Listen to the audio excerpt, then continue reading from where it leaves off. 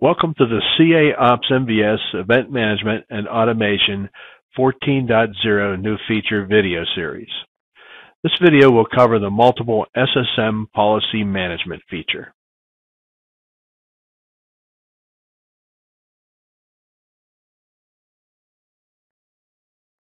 The agenda for multiple SSM policy management covers the following topics: an overview of the business need and solution for the new Ops MVS feature for creating multiple SSM policies in the Policy Manager, the prerequisites for implementing this new feature, the tasks required to get this feature activated, the operation of this feature, and a summary of what we covered about this feature.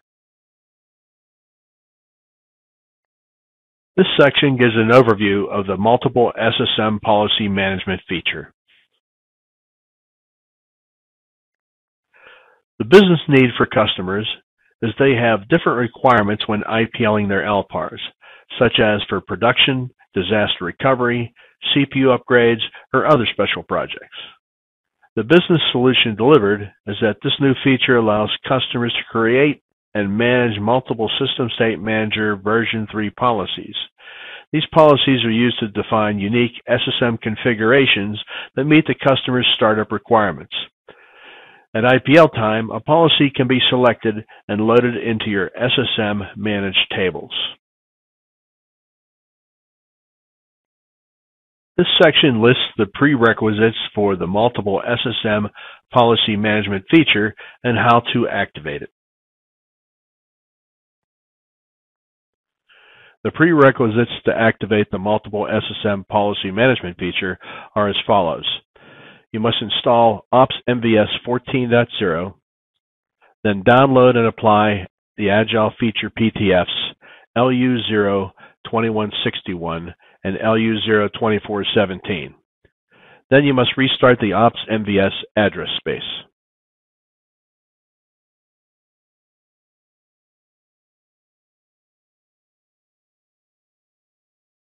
This section discusses the operation of the multiple SSM policy management feature. To use the SSM policy manager, the SSM version parameter must be set to 3. Proceed to Ops View 4.11.p, which will display the policy manager dialog. Select option P to display the policy administration panel. This is the Policy Administration panel. A policy definition contains the following data. Name. This is the name of the policy. Policy table. This is the name of the RDF table that contains the resource policy data. This table is created for you if one does not exist. Description. This is a description of the policy. Status. This is the status of the policy, either active or inactive. A means that the policy is active. The load, unload, import, and compare commands for the active policy are directed to the SSM managed tables. There can only be one active policy. I means that the policy is inactive. The load, unload, import, and compare commands for the inactive policies are directed to a set of non-managed SSM tables that are defined by the user. If you have already created a policy using SSM V3, the policy will be added to the policy management table with a name of default. You can continue to use this policy as your active policy until new policies are created. If you are a new SSM V3 user, the policy table will be empty. You can add a new policy using the Add line. All new policies will be added with a status of inactive. Once the policy is added, the Discovery or DI line command can be used to populate the policy. The Discovery can use your current SSM managed tables to build the policy or scan the system and populate the policy with started tasks that are currently running on the system. Once the the discovery is complete, the SSM active policy parameter will be set to the policy name and it will become the active policy. Policies can also be copied, deleted, and removed from the policy manager's control. The edit command will put you into the policy editor, which can also be entered via OpsView 4.11.p.r. When editing a policy, the policy name and policy status are displayed under the command line. The policy name can be changed to edit any defined policy. If the policy status is active, the load, unload, verify, import, and compare commands are directed to the SSM managed tables. When editing an inactive policy, you are presented with a panel that will allow you to define test SSM tables to be used for this edit session. The tables must exist and cannot be under SSM control. The load, unload, verify, import, and compare commands are directed to the test SSM tables for this edit session. The test tables are not required, and you can cancel or PF12 out of the panel.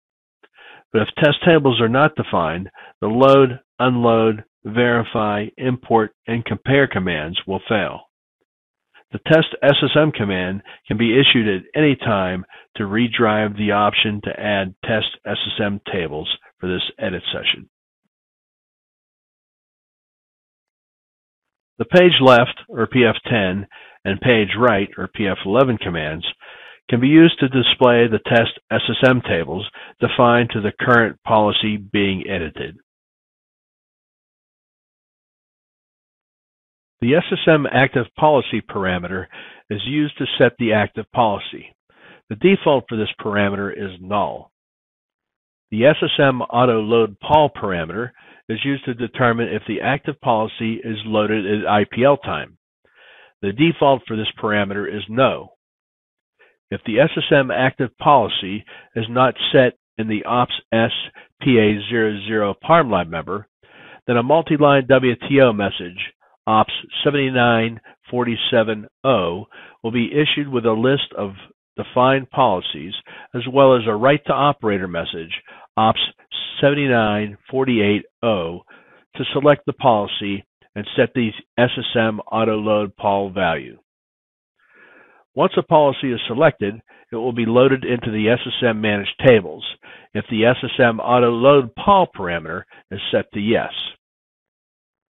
The OPS 79460 message is issued with the status of the policy load. If the SSM auto load pol parameter is set to no, then the SSM managed tables will not be changed.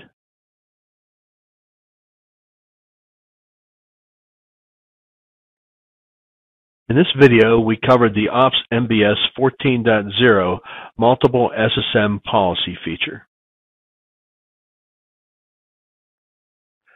The following is a summary of what we covered about the multiple SSM policy management feature. The OpsView 4.11.p.p option, which is policy administration, was modified to support managing multiple policies.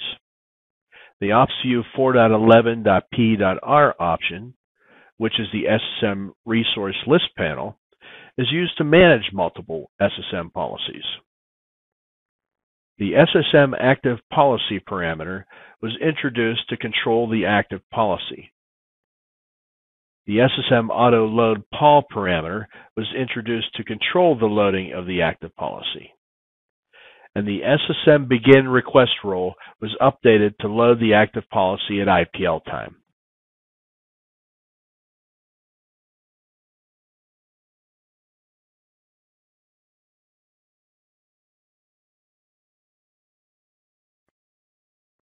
For more detailed information about OPS MVS, go to the following URL for the product page.